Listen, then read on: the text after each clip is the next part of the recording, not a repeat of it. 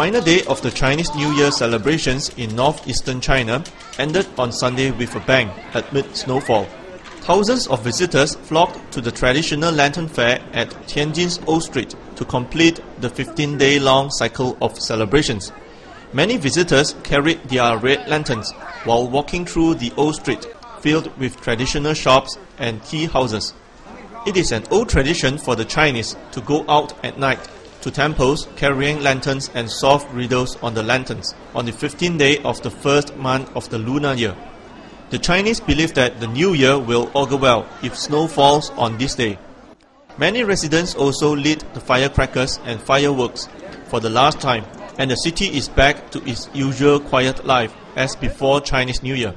Neighboring cities like Beijing and Shenyang also experienced snowfall, but this had failed to dampen the spirit of the visitors who still visited the lantern fairs in droves. From Tianjin, Chow How Ban, The Star, Malaysia.